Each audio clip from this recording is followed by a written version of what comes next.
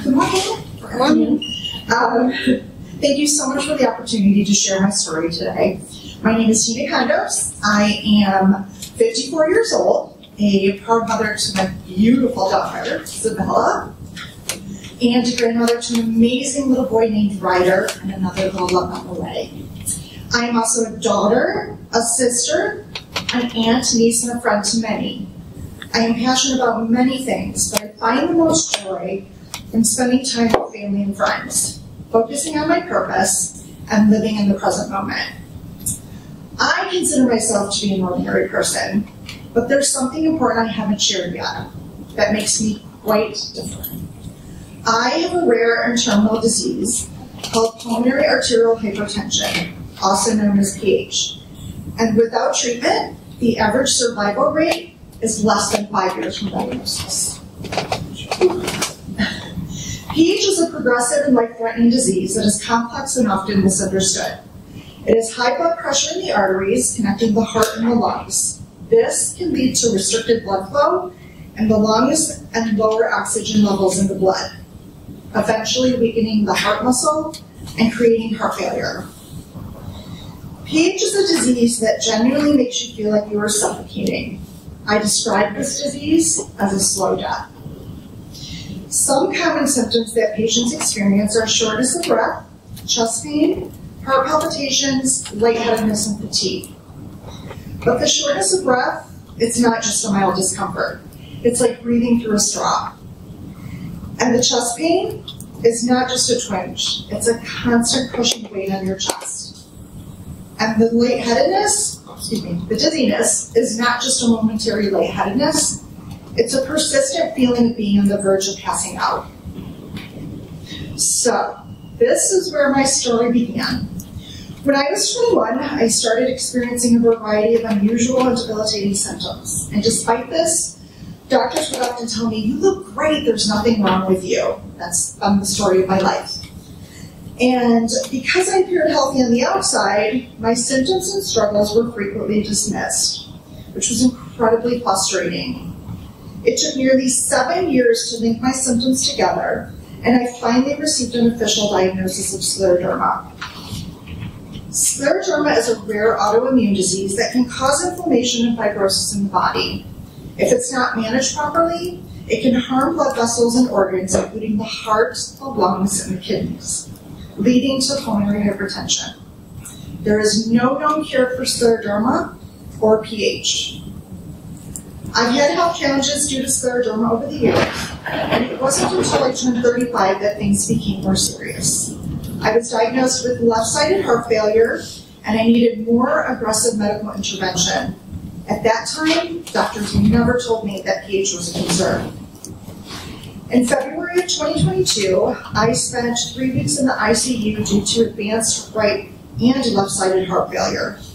It was during this time that I was diagnosed with severe pulmonary arterial hypertension due to complications from scleroderma. 30 years ago, I experienced symptoms that were early signs of my current condition. However, the delayed diagnosis allowed the disease to progress, worsening my heart failure and making my condition more severe and difficult to manage. The emotional impact of knowing that my disease might have been better managed if it had been caught earlier was devastating. Research indicates that 1 in 5 patients with PH experience symptoms for over 2 years before diagnosis. This delay can happen because symptoms often resemble those of other heart or lung conditions, such as congestive heart failure, COPD, asthma, pulmonary fibrosis, or if patients are not being treated by PH-specific specialists. PH has significantly changed my life, severely limiting my physical and social activities. As a result, I am now permanently disabled. Feelings of fear, anxiety, and isolation are constant reminders of the unpredictability of this disease. And many patients with PH and other rare diseases face this reality every day. Currently, my disease is progressing faster than medical treatment can keep up with. I now rely on oxygen support, which has become necessary for my day-to-day functioning. I have a pacemaker defibrillator that acts as a personal bodyguard, so that's super cool.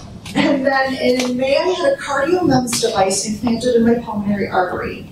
This device allows my doctors to monitor my pulmonary artery pressure closely in real time, providing more opportunities for proactive treatment and reduced hospitalization, which is crucial for us because we're always in the hospital. I have a central IV line placed in my upper chest through which I receive a life-sustaining medication. The IV line is connected to an external pump that I carry around every day, all day, every day, and it continuously delivers this medication.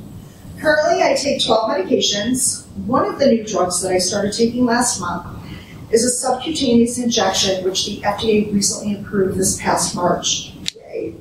This medication provides new hope for patients by offering a treatment pathway that has never been available before. Please. The disease symptoms are often debilitating, and the medication side effects are paralyzing. The ultimate goal is always to improve our quality of life, but there are many dark days where I question which is worse, the medications or the disease. My medical team and I often joke that with all my implanted medical devices, I'll soon become a robot. But I'm okay with that, because these devices have become a part of my life. While they come with their own challenges, they have significantly improved my quality of life and allowed me to manage my disease more effectively. Okay? After being diagnosed with pulmonary hypertension, I realized the importance of thriving and not just surviving. Finding support from the Pulmonary Hypertension Association restored my independence and sanity. PHA's mission and vision are to extend and improve the lives of those affected by PH. Their vision is a world without PH empowered by hope, and this purpose was something that spoke so strongly to me. So I became a peer mentor for the Pulmonary Hypertension Association to further its goals and support the community that has become my extended family. So I've obviously shared a lot about myself, and here's the reason why. Despite the challenges, I hold on to hope. I know that hope can exist even when time is limited. Oh, I made it this far. By sharing my experience with pulmonary hypertension, I emphasize the need for better support and understanding of rare diseases like mine.